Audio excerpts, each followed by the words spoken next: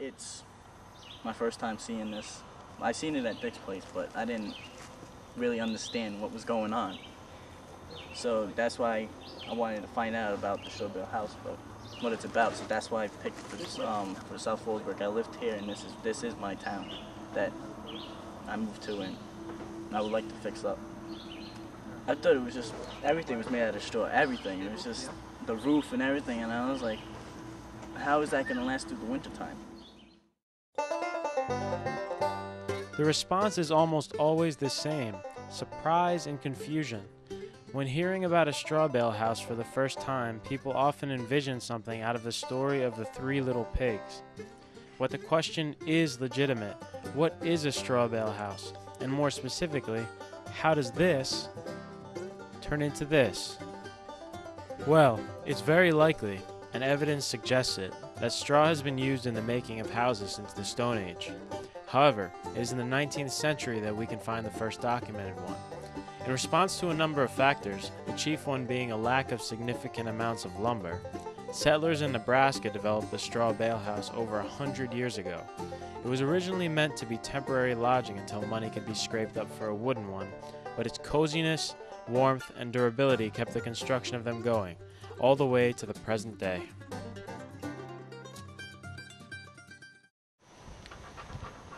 Well, there are many, many benefits to a straw bale house.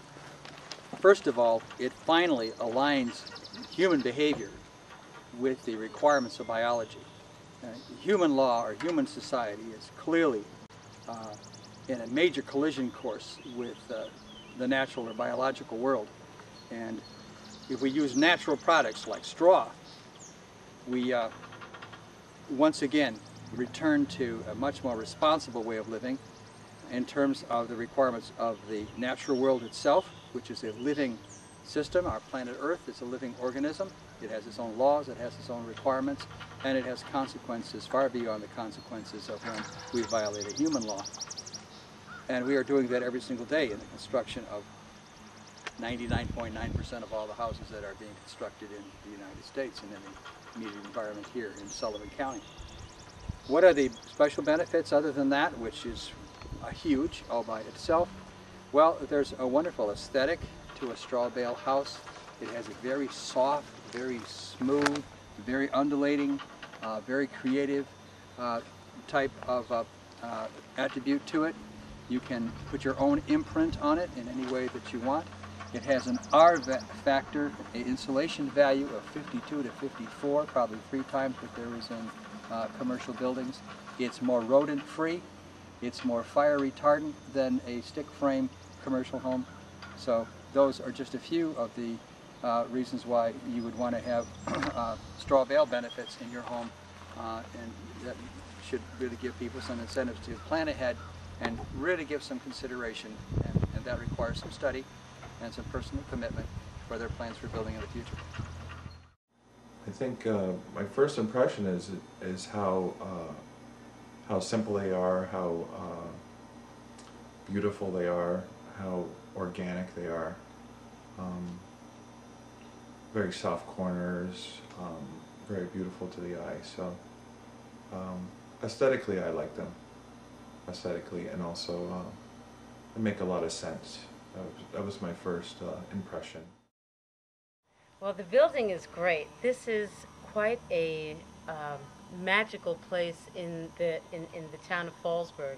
This is Morningside Park, and the field that the building is on is a field that has just been brought back to life. We started a Pop Warner Little League here with football and cheerleading, and that's something that this community didn't have. So as a result of growing pains with more athletes and more of a need to store sports equipment, this idea just seemed to fit perfectly. Okay, the reason why I got into this project is because I worked for the Renaissance program for like 3 years, and 2 years I worked for I think it was the youth Renaissance program. It was for little kids, and I was getting paid $5.15 an hour, and I was helped with Liberty. I did the mural for Liberty, and I guess they choose my name or whatever, and Sandy Oxford came and told me about this program, and then I got involved with the Renaissance because I like working for the Renaissance program, and I enjoy doing it. I believe the whole thing got started as an idea by Dick to do sustainable building technologies in Sullivan County, and then from there the progression of applying for the Renaissance grant came to fruit, and now we are at the site building this building, and the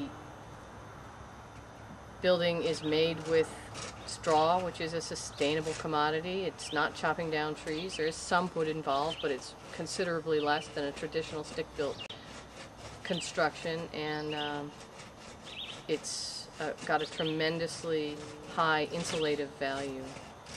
So it has a lot of really good things environmentally. We were fortunate to receive a grant from the Beaverkill and Gary Foundation. We're in the category B of the Sullivan Renaissance program, and we received financial assistance, and we have a project manager and a project communicator to recruit young people and others to assist us in the building. And so we've been really very fortunate. We've had some interns from Apple Pond Farming Center and other people that have given us a lot of assistance, and without all of them giving their separate types of input, the building simply could not have been done in the very, very short time that it was done. It was done beyond anybody's expectation in terms of time.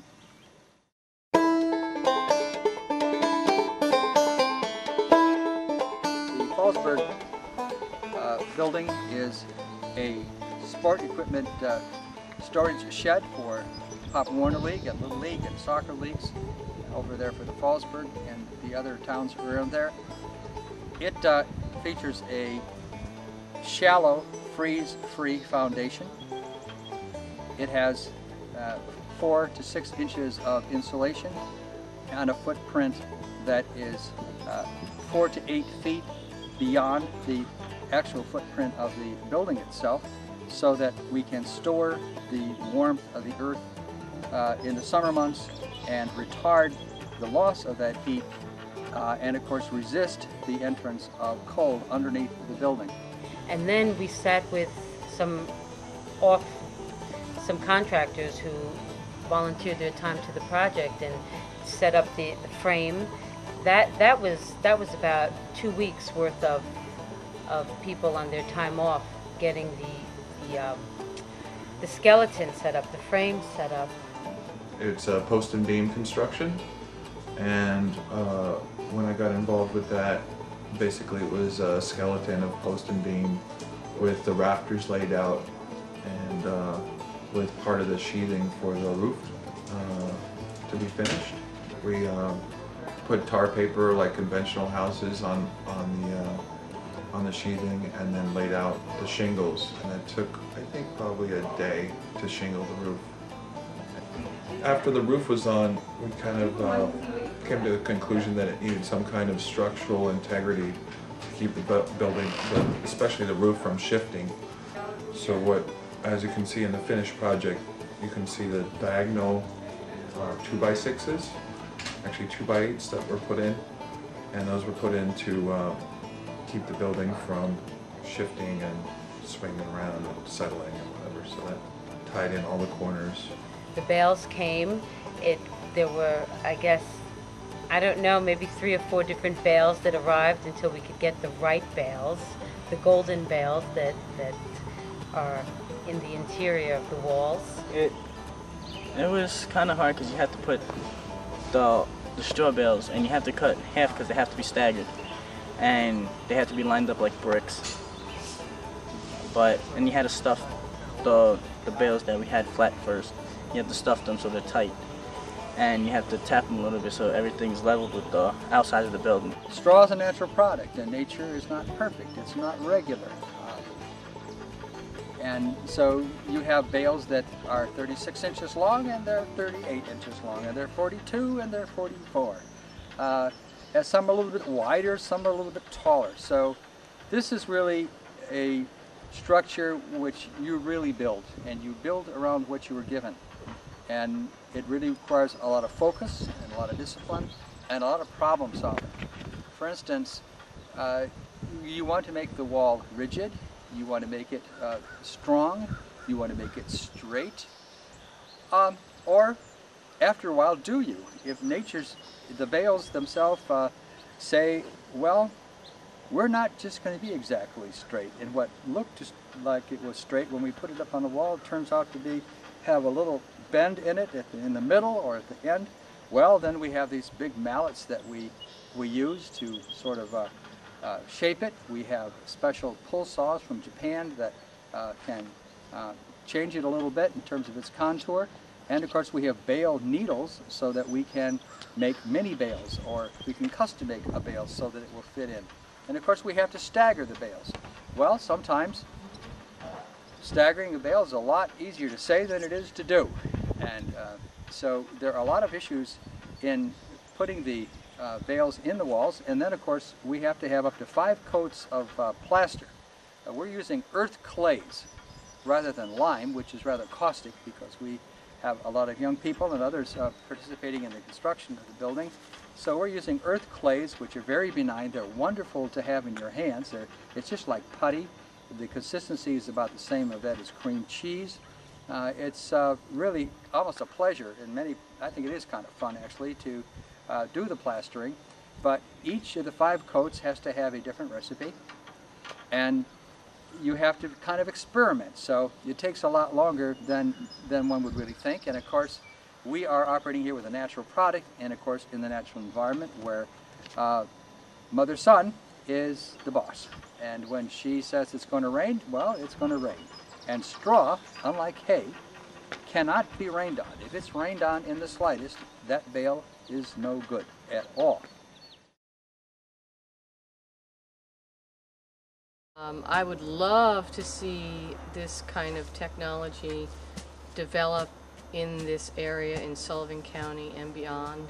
I think that it could be a really good thing for our community. We live in a place where we need a tremendous amount of heating in the wintertime, and because of the high R value of straw bale buildings, it's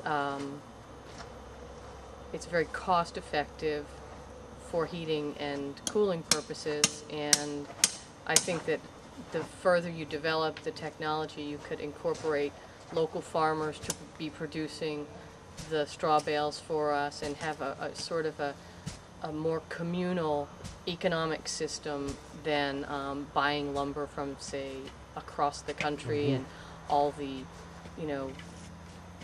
freight charges and fossil fuels that are required to bring those things over to this side of the country. What do I hope the project will lead to? I hope the project will lead to, I hope it becomes a spark of the possibilities of what we can do in this community. And I hope that it becomes an example of how the sustainable movement can involve all members of the community, even the ones who may be disenfranchised or disconnected, because here in this project, the leadership of the project has managed to engage some of the most underserved individuals in the community to really excite them about these concepts. There's a lot more that needs to be done. I think I would like to see municipalities really get involved in going green and building green. Now I want to quickly say that these buildings have architectural renderings. They have licensed engineers behind them. These are not some fly-by-the-night designs. These are technically strongly designed buildings, and so this is something that definitely is an option for the future, and it will have to compete, and I'm confident that it will soon join the list of possible opportunities for people to build. And if done in construction crews, we can build buildings more inexpensively, that will last longer, that will be more beautiful, use much less energy, and serve the general public in a better way than most of the construction that we currently have. And in the public sector, there's a great need for greater frugality and for greater cost effectiveness in the town garages for their trucks, for firehouses, and so many other entities, for public offices, where there won't need to be air conditioning, there won't need to be hardly central heating in these huge buildings. And if it is needed, of course, then it could also come by the addition of solar thermal or geothermal or wind power or solar electric, or what we call photovoltaics. Marry the renewable energy technologies of electric production from nature's own power or the sun's power, and you have a great marriage in terms of a design for the future. And that's what I think the Strawbale and its other possibilities represent. It's a design for the future.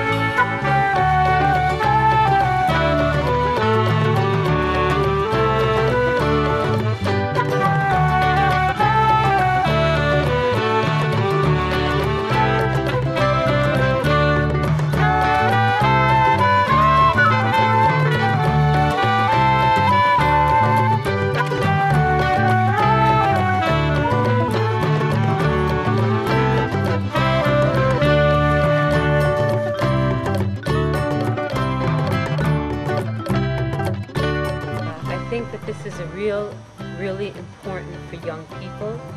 I do not believe that young people are getting this information in the current educational system. And this is something that young can really tune into because they can do. These concepts are not so difficult to understand.